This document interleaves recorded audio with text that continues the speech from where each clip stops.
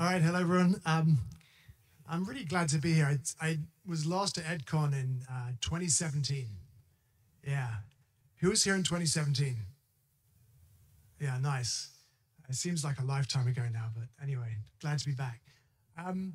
So, all right, let's, without further ado, let's get started. I probably have too many slides, but we'll see.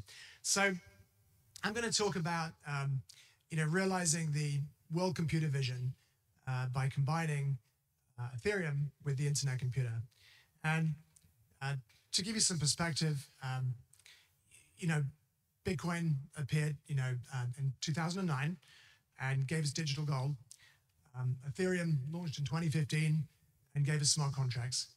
And then finally, the internet computer launched in 2021 and produced something that you can think of rather like a crypto cloud. It's a blockchain, but it uses a very different architecture, a lot of super interesting advanced math and cryptography. And you see these kind of innovations come about every 6 years or something. So what does this world computer do? Like, if you can combine different chains and you can add crypto cloud functionality, one of the things it can do is trustless multi-chain. So the internet computer can interact with other blockchains without bridges. You can build absolutely anything on it. So you could build a mass market social network that will run end-to-end in a decentralized way. You can assign Web3 services to DAOs, not just in the sense that people vote on proposals, and if some bit of text gets enough votes, someone goes away with a backdoor key and implements the proposal, but with full automation. And you can integrate with Web 2. So it's a big potential game changer. And the internet computer is the glue that makes this possible. It has something called concurrent canister smart contracts, which, if you're curious, remain deterministic. And it gives you unbounded scaling and crypto cloud efficiency and speed. And it's powered by this thing called chain key crypto. So the objective of the Internet Computer Project and the Dfinity Foundation generally is to solve this sort of fundamental problem where Web3 still primarily runs on centralized technology. And that's where hackers head, regulators head, censors head, gatekeepers head, vested interests head. And generally, the continued use of centralized technology is the root of most of the problems that occur. So, oops, I think we've got a clicker problem. Let's try. Oh, there we go. All right. So we want to end what we might refer to as a kind of decentralization theater, where 99.9% of compute in the Web3 space remains on centralized tech. So, here's a typical architecture where Web3 is running on Amazon Web Services. And the problem is that the platform owner here, Jeff Bezos, is ultimately a controller of the platform. And the developer is also a kind of controller of the Web3 that runs there, because it's their credit card that's been put into the service, and they get a username and password, and they can just go in and arbitrarily change data and content and inject malicious code if they want to. And that, of course, means that you can't run that Web3 under the control of a DAO, because a DAO can't control what's running on Amazon Web Services.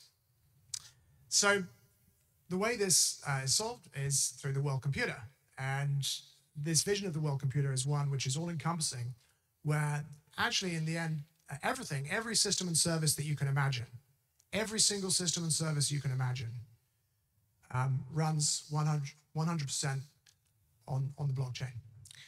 And this opens, has the advantages of removing those weak centralized points, but also enables new things like full automation with DAOs, where DAOs have complete control. There's no backdoors. The software updates, Web3 software updates go through the DAO, the whole thing. So since the Internet Computer has launched, we've seen an emergence of quite an interesting ecosystem, and new things have become possible. So to get a sense of it, I don't know if you can see on this screen, yeah, you can, the address bar of this browser window. It looks like a traditional crypto exchange, like a CeFi exchange. But if you look in the web browser address bar, you'll see there's a sort of strange string of numbers. That's because what you're actually looking at is the address of a canister smart contract. And that canister smart contract is serving the user experience into the browser. So one of the tricks the Internet Computer allows you to perform is having a smart contract serve the dynamic user experience. And you can do this in a way where you have the blockchain pre-sign assets like HTML and JavaScript. And there's a service worker in the browser that's verifying something called a chain key signature. But this is an order book exchange. This is like a CeFi exchange. You've got market orders, limit orders, fill kill, and all of this is happening on the chain itself. This is something called Open Chat. This is a on-chain, fully on-chain, 100% on-chain messaging, Web3 messaging service. And every chat message is a transaction. And all of the content's stored on the Internet Computer itself. So even if a message is video or an image, it's living on-chain. And of course, the user experience is being served into a browser, is also being served by smart contracts. And there are two especially interesting aspects of this service. One is that it runs under the control of something called a service nervous system, DAO, which also upgrades the software. So it's more than just something where we vote on a text proposal. It's actually a decentralized operational framework where you can update a running Web3 service, a bit like Git is, and GitHub provides a framework managing an open source project, if you want. The other interesting piece of this is that it's multi-chain, and you can do things like send crypto with chat messages. And in fact, your messaging account is a wallet. And that's leaning on the multi-chain capabilities. Okay. All right, so chain key crypto release timeline. So the Internet Computer's integrated at the network level with Bitcoin. Internet Computer nodes speak to Bitcoin nodes, and smart contracts on the Internet Computer are able to create Bitcoin transactions without having private keys. The chain key crypto signs the Bitcoin transactions.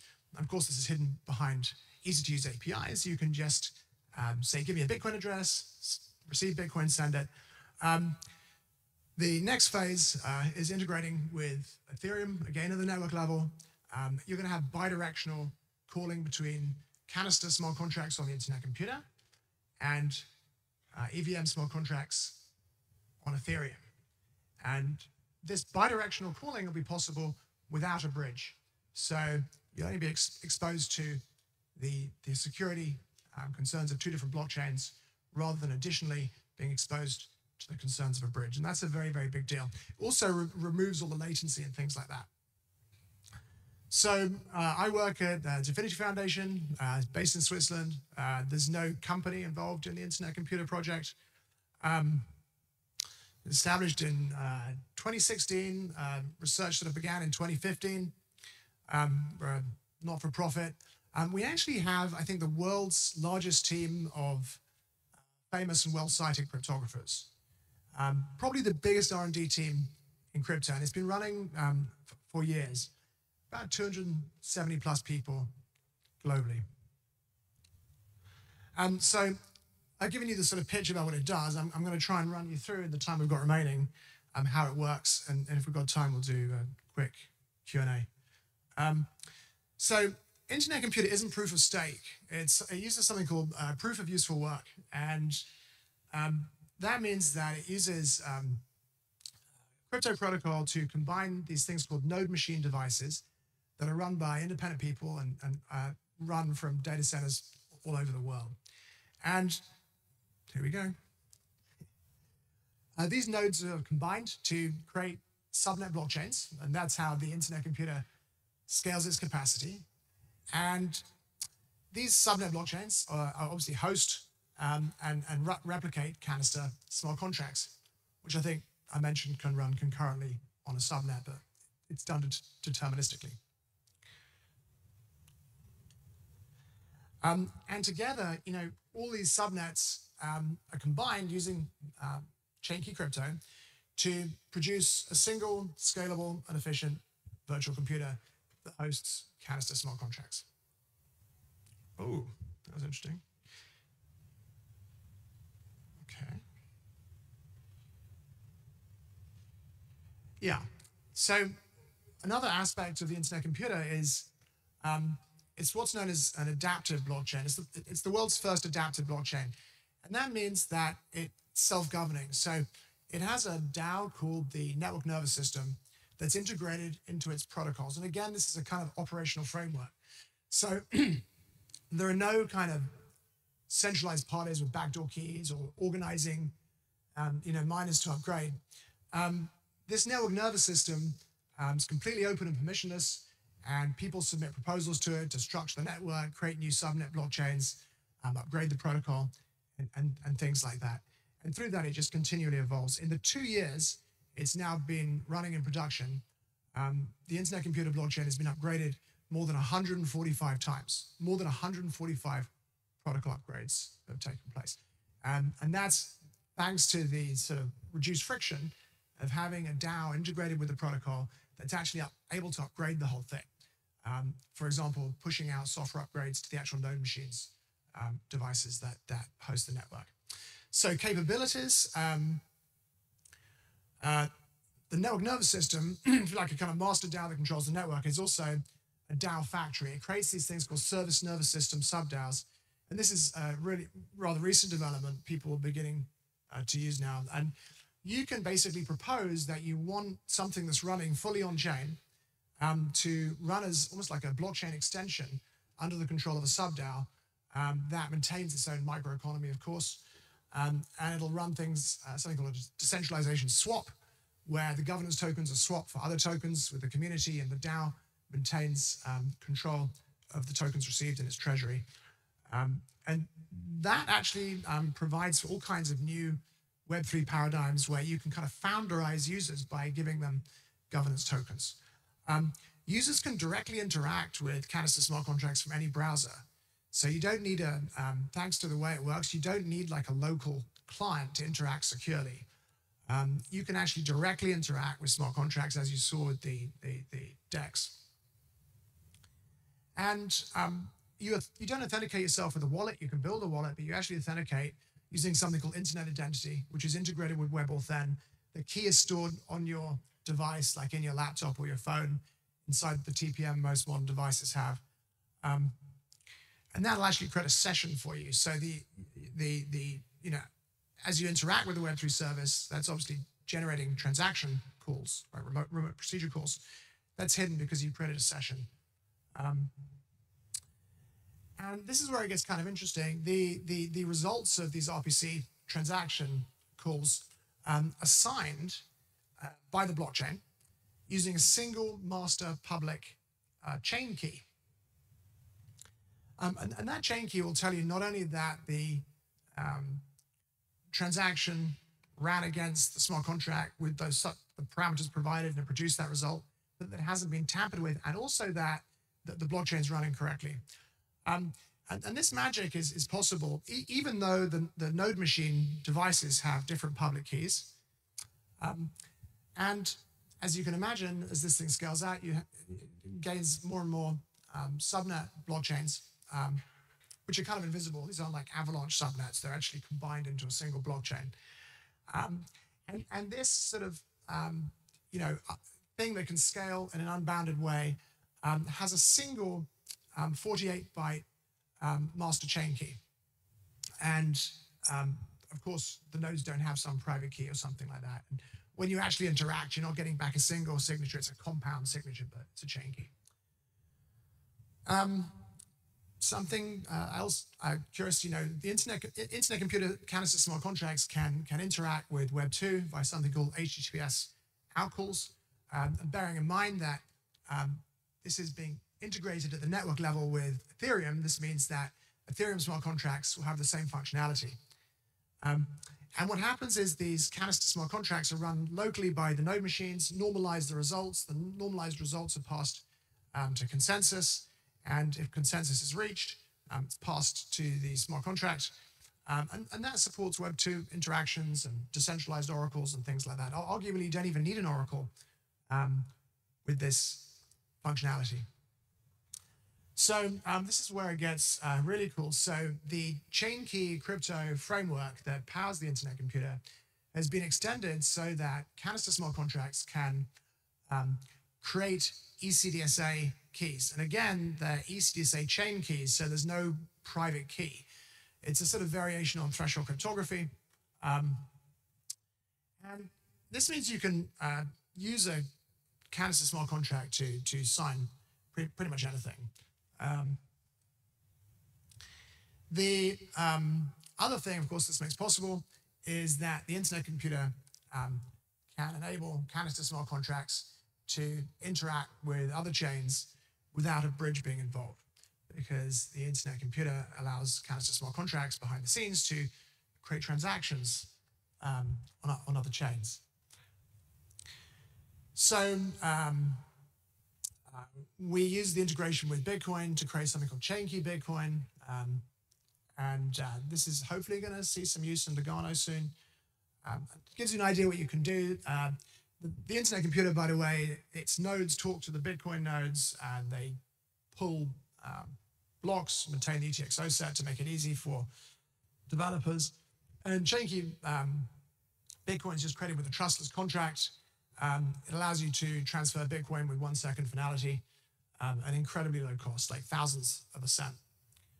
Okay,